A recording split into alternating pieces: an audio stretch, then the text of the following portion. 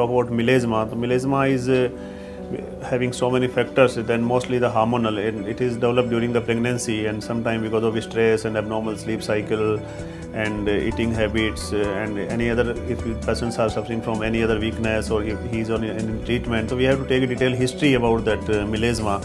And the other pigmentation I told about some immunological disorders like lichen planus pigmentosus, and third are the allergy. The patients are allergic to some cosmetics or some oil, and so there is a long list of pigmentation.